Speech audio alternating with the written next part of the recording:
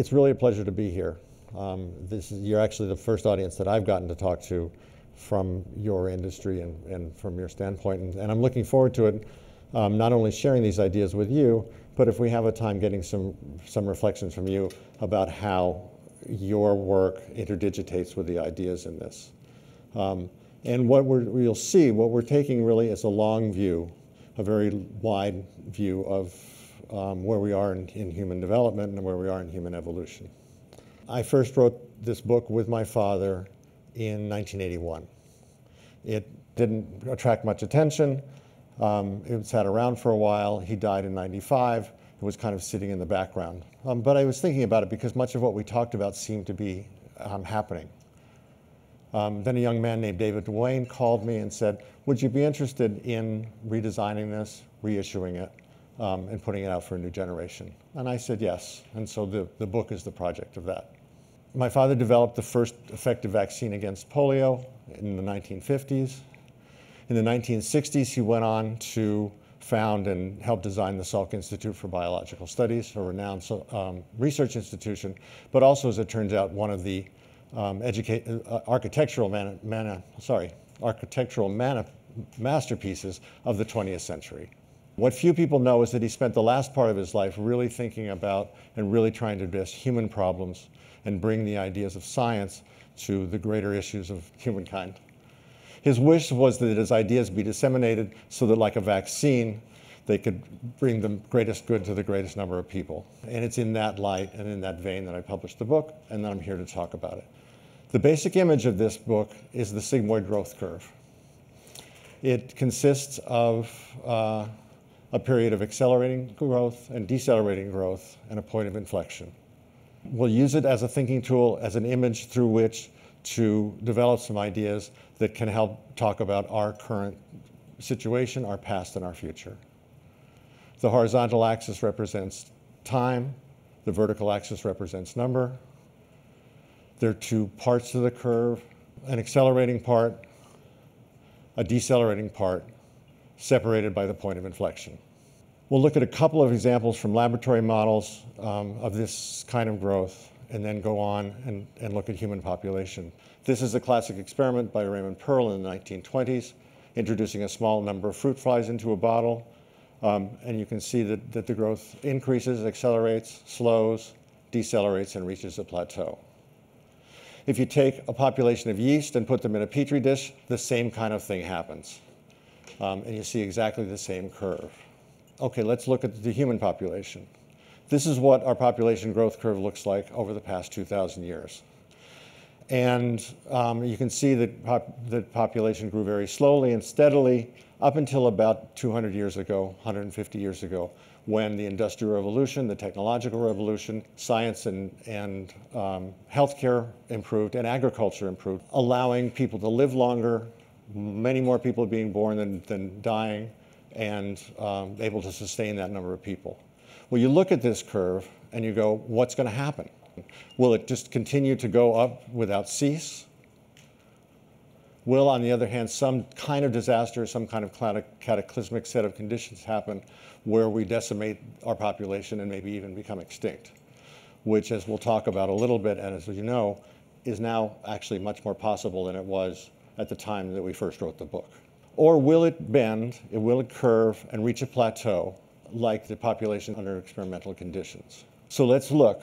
Here's population growth over the last 150 years. And you can see that it actually forms the shape of the upturned curve. There's a period of acceleration.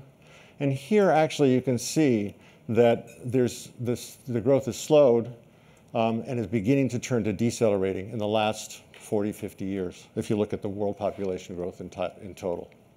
Now, if you take the UN projections to the end of the century, it looks like this. And you can see the familiar sigmoid curve. If things bear out, according to those projections, we will plateau toward the end of the century or the beginning of the next at a level of about 12 billion people. Putting aside the fact that feeding and providing a world for 12 billion people is a challenge we don't know how to do, but that's where we're headed. Why does population growth slow? This is one of the actual great stories to me and I found in researching this book, because it turns out that the factors that make population growth slow and make people decide to have fewer and fewer kids is, number one, improvement in healthcare, reduction in infant mortality, so that more children survive. Two, sustainable development, economic development, improvement in people's lives, and the education of women, especially the education of women, because they will then have more control over their reproductive lives and make decisions usually that end up deferring the birth of the first child till later and fewer things. What's great about this is it's a total win-win solution. If good things happen to people in parts of the world where the population is going up, if we help improve their lives, if they're able to improve their lives in these basic human ways, it has a dual effect. One is their lives get better, but it actually benefits accrue to us and accrue to the rest of the world, because population growth, which really threatens us, will be slower. The more that we help these people, the more that we help throughout the world with development and sustainable development, the sooner we'll plateau, and we'll plateau at a lower level. Just a few quick slides. Infant mortality goes down, birth rate goes down. Life expectancy goes up, birth rate goes down. Female literacy goes up, birth rate goes down. These are all statistics from India. This is an interesting slide visually. It's striking visually. It basically looks at a projection 8,000 years into the past and 8,000 years into the future. Now, I will readily confess, I have no idea what the world population situation is going to be into the future. But partly for visual purpose and for the purposes of looking at what a unique period of time we live in, just makes that assumption. But what's striking is we are in what is an absolutely remarkable and unique period in the course of human history and human evolution. There is more rapid change in population size and probably more rapid change throughout our existence than at any time in the distant past, and is likely ever to occur again. Now, when we wrote this book, we were at 6 billion people, which was right about there. Now we're at about 7 billion. Either way, we're right at the inflection point of this absolutely monumental change that's never occurred before, which makes this it partly explains the intense nature of our time, but it also gives us a sense of the importance of how we approach this. So now we'll abstract things a little bit, come back to the sigmoid curve, its two sections, the point of inflection. And what my father did intuitively was that he looked at this and he said, you know, wait a minute, these are actually two separate curves, an accelerating portion and a decelerating portion. And the first he called epoch A, the second epoch B. And the basic idea is that the world looks very different if you're born and living in epoch A with no limits, expansion, that leads to a number of attitudes, values, and behaviors that are adaptive to that situation. But the world looks very different in epoch B. And it's easy to see that things that may be advantageous in epoch A will not be advantageous in epoch B, and vice versa. Simplest example, resource development. In epoch A, things seemed absolutely limitless. We could consume, there was unfettered consumption, unfettered disposal of waste. And then that changed. And in epoch B, it's a totally different situation. So that there's no limits consuming and waste in epoch A. This transforms in epoch B to a matter of limits, conservation, and the whole concept of sustainability. The same thing is true in terms of children at a different level. The quality of each child's life becomes important rather than the total number of children. And so that there's a change in child rearing practices in families throughout, and even in wider policies. Now, this kind of change goes on beyond this into other attitudes, values, and behaviors. So that in epoch A, it's totally appropriate and advantageous to compete. Those who competed the best, wielded the most power, were the most independent, were the ones who succeeded. This is true on national level, on corporate level, and on individual level. In the very different conditions of epoch B, however, what's going to help us survive both individually and as a group and as a species is actually increased reliance on collaboration interdependence, and reaching consensus. The simplest and most dramatic example of this is dealing with climate change. This is not a problem that's going to go away if we're each competing with the other for the remaining resources. If we're going to solve this problem, and it's one that is huge, it's going to be through interdependence and collaboration among people all over the world. The Paris Accords were an example of this. 200 countries, more than 200 countries signing on to the same agreement.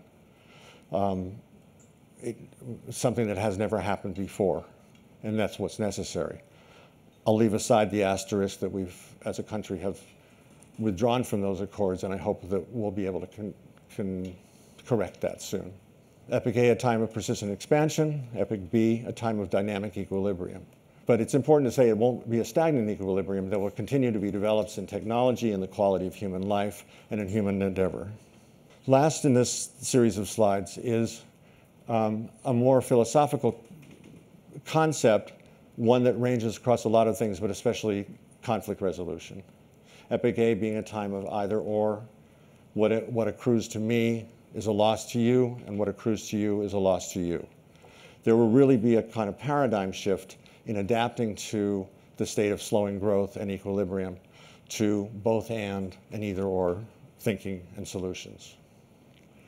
Now, this is not going to happen without a great deal of conflict. If you think about it, this is a sea change in so many aspects of our lives.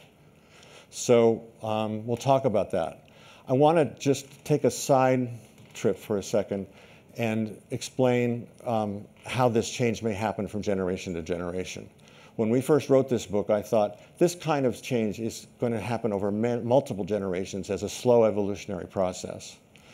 But as I began thinking about it, as I was working on the book this second time around, I realized that actually it's happening much faster than I thought.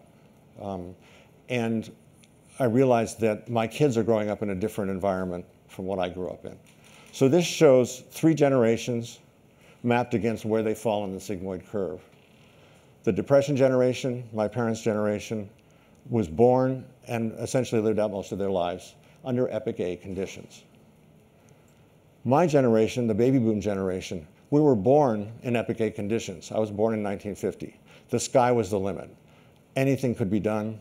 There was no real concern, aside from sort of a romantic idea of conservation, about it affecting our survival.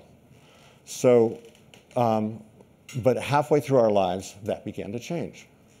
In the 60s and 70s, the whole concept of there being limits, limited resources, the effects of pollution, all of that kind of exploded. And around the time we passed the inflection point, and so we lived out our other half of our lives under Epoch B conditions, which parenthetically I think explains some of the, I don't know what to call it, the schizophrenia of my generation, the conflicts, the ways that we screwed up. We had great ideals, and then we all sort of began operating in a selfish way. We're kind of a hybrid generation. The millennial generation, which includes many or most of you, and my children, grew up in an entirely different situation. From the very time my children were born, they understood that the world had limited resources. They understood about recycling. They now understand about climate change. And they actually understand in ways, I think, that's different from previous generations about collaborating and working together and dealing with diversity. So really, in my lifetime, in a way that I hadn't anticipated, things are changing. And I think a kid that grows up has a different nervous system, has a different social set, has a different set of values because of growing up under those conditions. Okay, so back to conflict. We as human beings are capable of both Epoch A and Epoch B behaviors. What comes out, what is manifest, depends on what the environment is and what's advantageous. So that in Epoch A, the Epoch A values predominate, and Epoch B, the Epoch B values predominate. One of the things about this is that it changes.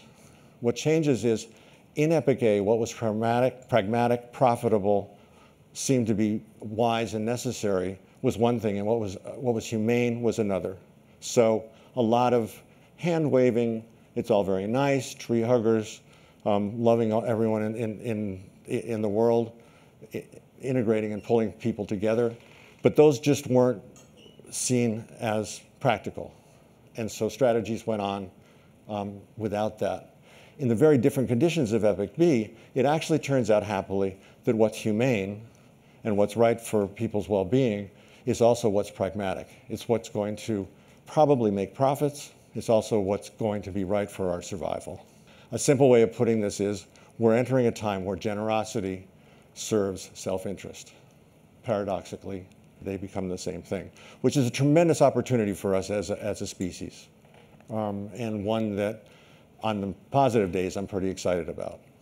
But in this area of inflection, growth rates are the highest, acceleration is changing to deceleration, values are shifting most rapidly. The period can be expected to be a time of increased conflict. Which brings us to this slide. What it does is it schematizes the change from Epic A values being predominant, them decreasing Epic B values becoming more and more important, around the point of inflection that's switching, and moving to a time where Epic B values are predominant over Epic A values. Now, what's useful to me about this slide is you look at this and I realize a lot of things begin to make sense. One thing that makes sense is why we see such polarization and why we're divided into kind of two groups of opinions and different strategies for the future. This is a time of tremendous uncertainty. And what I actually come to understand is, in the face of that uncertainty, vast numbers of people, millions of people are saying, whoa, wait a minute, I don't know what the hell is going to happen. Let's go back to what worked before. Let's go back to isolationism. Let's go back to either or thinking. Let's go back to being as independent as possible and saying, looking out for us and not them. Let's go back to fossil fuels. I can actually understand this, and I think it's something that we all need to be sensitive to in the part of this change. It's a very human reaction to that uncertainty. But at the same time, what we've got is a vast swath of people who are not looking at it like that. And I, in my optimistic days, think soon to be reaching a critical mass of people like yourselves, many of you, who are saying, let's go forward. We don't know what this is going to look like, but we know what basic values we have to work out. Let's work out all the details of it. But let's go forward and adapting to the future rather than the past. So this conflict is what's getting played out worldwide at this point, the conflict between Epic A thought and Epic B thought. And my hope, I will confess, is that while we've seen a rise in populism, a certain kind of populism, over the past 5, 10 years, that what we're seeing is basically the last gasp of those Epic A values, and that we'll soon be evolving out of that. It's not assured, but it's a possibility. If you look at things just in the short term, from day to day, week to week, month to month, even decade to decade, things look chaotic. This is what the world looks like for me every morning when I get up and read the paper or listen to the news. It's just like, oh my God, what's going to happen? And I just have no idea. However, if with the use of the curve, standing back and looking at the long term, it begins to make a little more sense. And rather than being a time of blooming, buzzing confusion, this is a time of an almost expected and predictable time of conflict and uncertainty. But it's part of a natural evolutionary or developmental process, and there's a way out. It indicates a direction. This I leave in, sometimes I take it out, but I leave it in because I also wake up every morning and realize this is all too possible. If we cling to the Epic A values too long, we're going to cause natural disaster, or we're going to end up in some kind of conflagration of conflict that really stands the potential for decimating not only our species, but all the species in the world. Okay, so let's look at the last part of the talk is looking at resolution and integration. How are we going to go about this? Spoiler alert, I'm painting this in broad, in broad things. I'm not making policy change, but let's look and see what we can think about and begin in this process. So in this critical period, we're responsible for getting our species and guiding our species to a new equilibrium. So what this means is parameters for growth and how we measure growth and how we measure progress needs to shift, and I think will shift, from a quantitative view, looking at GDP, measuring it by economic growth. I mean, if you stop and think about it, if you look at the long term, we can't keep growing forever. So we're going to need ways of measuring, ways of looking at progress, and ways of measuring progress that aren't quantitative in the same way. Or we need to quantify issues of human and planetary well-being. And if those become the values and those become the measures, we can continue to progress and go forward. But it requires a huge shift in systemic thinking and individual thinking. Energy transitions, this is kind of an easy one. Lovely to hear about the zero carbon situation with Google. And this is increasingly happening for important reasons. But going from carbon-intensive fossil fuels to low carbon emissions and alternative sources of energy. One thing that I think about is the basic drivers of technological development, and I assume, although I want to hear from you with companies like yours, is in Epic A, this was all driven by what was to be of economic advantage, what was going to make the most accrual for corporations. Obviously, that hasn't stopped, in essence, but over time, I would like to see, and I think our survival depends on, making the issues of planetary well-being and human well-being and the well-being of other species to be the drivers that directs us what problems are we going to look at, what problems are we going to solve. Just to return, just to mention again where we are, this is such a time of change. We're just past the point of inflection. A lot is under our control and a lot we can still do. I'm going to take one last diversion here and just say one other aspect of this model that I personally find very interesting. We've been looking at this section, the sigmoid curve section. If you extend it out into the past and into the future, the conditions of our evolution and the way that the human organism and human society evolved was under conditions of relative equilibrium in terms of population, but also in terms of the relationship with the environment.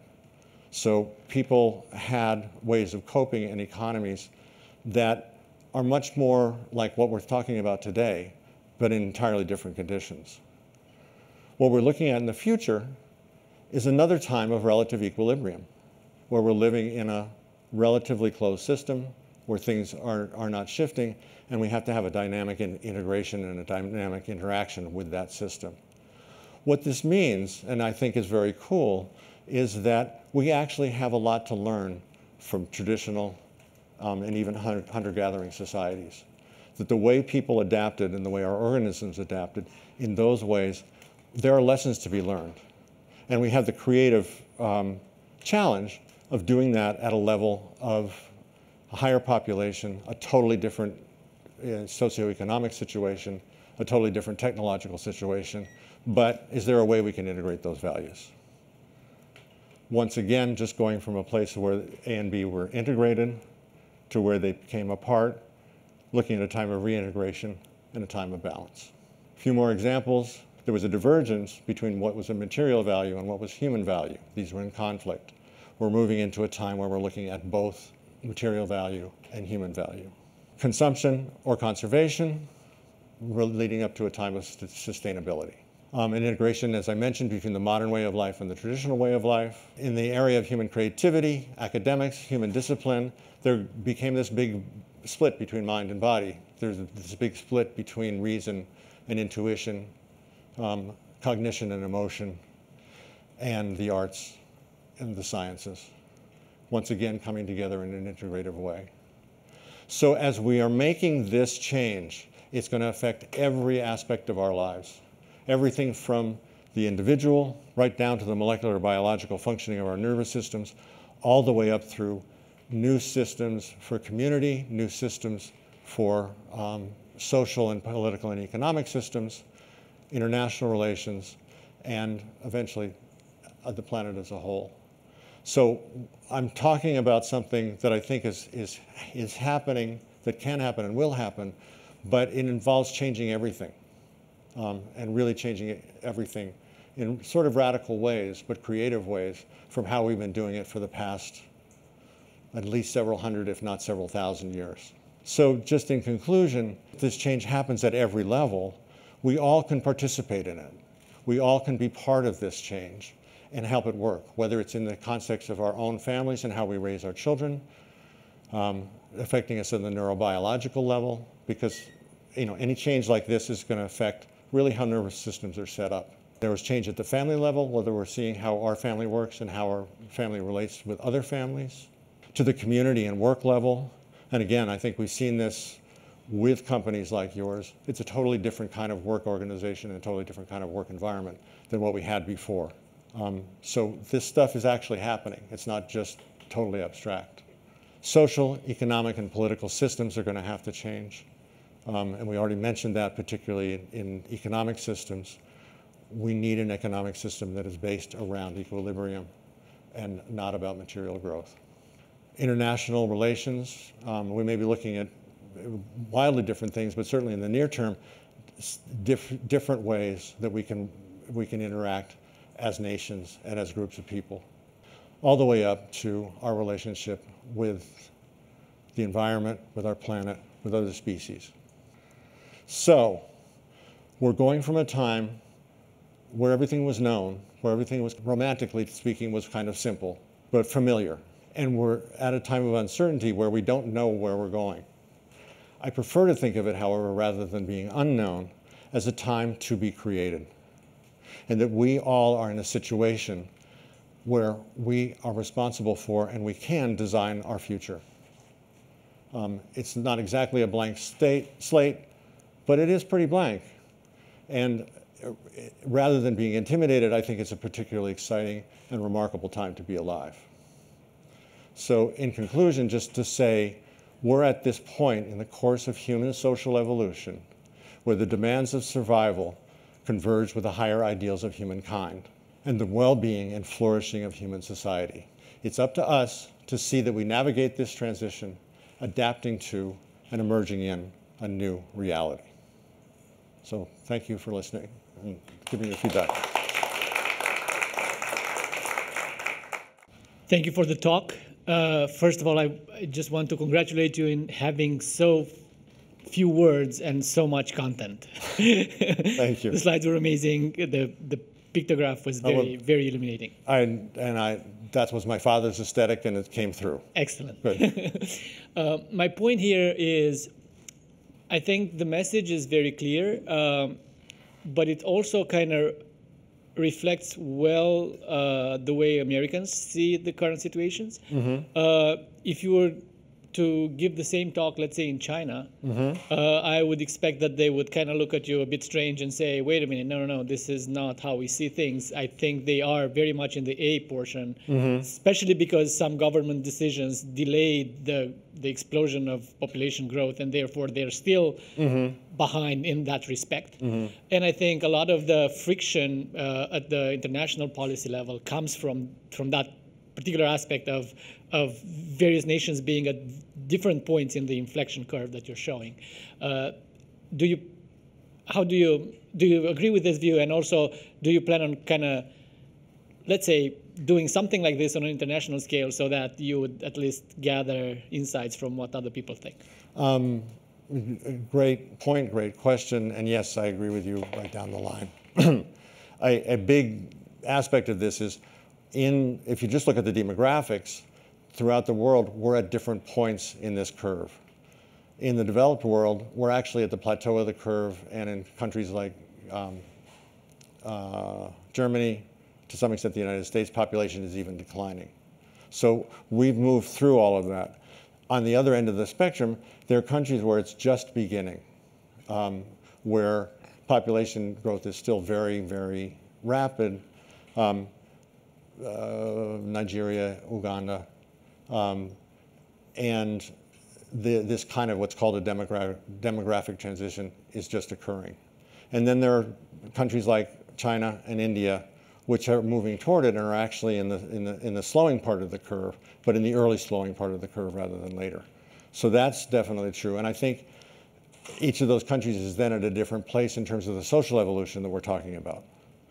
And I think it's very important and obviously in many ways to understand and be sensitive to other countries and other societies that are in a totally different state of development and understand and figure out a way to work through that. I would love to present and to get feedback from people in the rest of the world, because I think there are lots of things that people will go, wait a minute. I also suspect there are lots of things where people are going to go, you know what, this makes sense. The easiest example is in China, the effects of pollution, the effects of waste disposal were ignored for many, many years.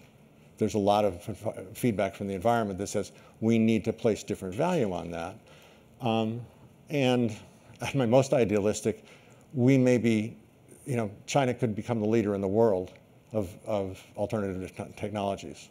It's something that as a society they have the capacity to do. So that's my take on that, but thank you. Thank you.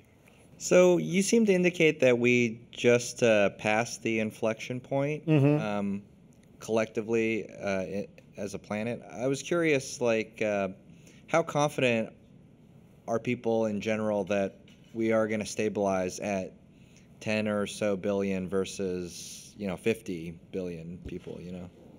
I would say very confident, barring things.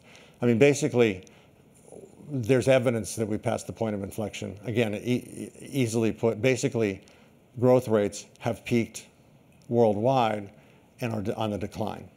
Mathematically, that just defines having passed the inflection point on the curve. And we've got places where growth rates are, so on the statistics are escaping me, but like 2.2 to 3.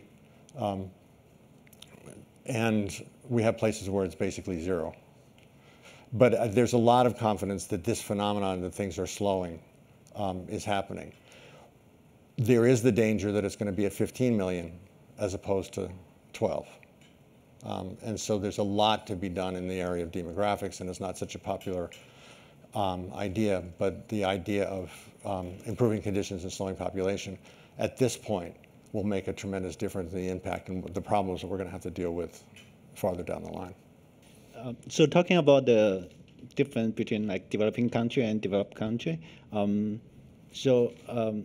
developing country like China, as we satisfy the material needs, then the mental health problem become a serious problem. As a psychiatrist, can you share your thoughts on how we can collaborate, address that problem? Yes, I can. I can do my best. Obviously something I think about a lot. From one perspective, you're absolutely right. Looking at mental health, looking at psychological well-being was a luxury that you can't afford to pay much attention to when you don't have enough to eat, when you don't have a place to live. So those things fall by the wayside. So that there's an increase in interest and an increase in opportunity of that. I think there have to be cultural shifts to support that. And I think that there have to be enough support, whether it's at a cultural level or whether it's at an interventionist level like a psychiatry or psychologist, to help with that. But I think the biggest thing that I think with respect to this is preventive. Looking at prevention of mental health problems, looking at everything from prenatal care and birth issues to how children are raised. Because I do believe as a psychiatrist that much of what happens in our nervous systems is vastly and wildly affected by experience in the first 3 to 5 years of life. It's not necessarily deterministic, but it sure as hell lays the foundation. And I think, if I can wax idealistic for a moment, I actually really believe that there's a direct correlation between children's experiences and social and economic systems. capitalism is based on suspicion that you're not going to get back what you've invested. It's based on kind of scarcity or taking opportunity with abundance. Children can have the difference, let's say, between learning, this is mine, this is Dad's drink, or sharing it. More to the point, in traditional societies, children in physical contact with a caregiver, babies, as much as 70–80% of the time. In industrialized countries, at least in the past, they've been in physical contact with people for like 15–20% of the time. I think that affects a child psychologically, but I think that it affects a child neurobiologically in terms of the inner regulation of their emotions. So I could wax on that for a while, but I think it's a tremendous issue. This is really great. I like how you started with the sigmoid curve connecting with biology and transition to how that is reflected in our values and kind of the information in our culture. Do you have any examples from biology of other organisms kind of navigating that sigmoid curve and showing behaviors that kind of model what we're trying to go for in our human society, where like what's good for the individual is good for the group? Or is it just, like they're just peaking out with the resources and it's just all fierce competition? Because, fruit flies, like, they're sophisticated, right? So if you have examples from biology, I would love to hear about that. It's a good question, and frankly, one I've never thought much about. But offhand, you put your finger on an interesting thing, which actually I think always affected my father, because there's a way in which with the fruit flies, it's just a mathematical change. It's not like the fruit flies got together and say, "Hey, let's take care of the space anymore." But he actually had a little bit of poet in him, and so he felt that there was that biology. He talked about it in a broad sense of metabiology, but he felt like there's a wisdom to natural law and natural processes. And so he would look at that curve, and I would go, "Dad, it's just numbers." And he would kind of go, "Well, I'm not so sure. There's a kind of wisdom in nature that affects this." So that's responding to one thing. I don't know. It's a great question. Obviously, social creatures are a different example from creatures that are operating just completely independently. So I think you have to look to the primates, potentially to social instinct, insects, and look at that. And I think it's a great question. Great talk. I kind of wanted to ask on kind of maybe a silly topic of with like space exploration. Like if Elon Musk had his way, we'll be on Mars in no time. And kind of, I guess, the great expansion of resources and stuff like that, that'll perhaps thrust us back into a new Epic A. And perhaps the one set of values of, ore and of, risk and cost will resurge. And obviously that'll be a very different time, because not only will that be kind of a new point of crossing another point of inflection back into the epic, but it's one that we created all on our own. And I kind of wanted to ask how much you've kind of thought into a resurgence in those values into a new epic A. I have thought about it some, and it's a really interesting concept. On one level, basically, this whole talk assumes that we don't have a planetary place to expand. I think you're quite right.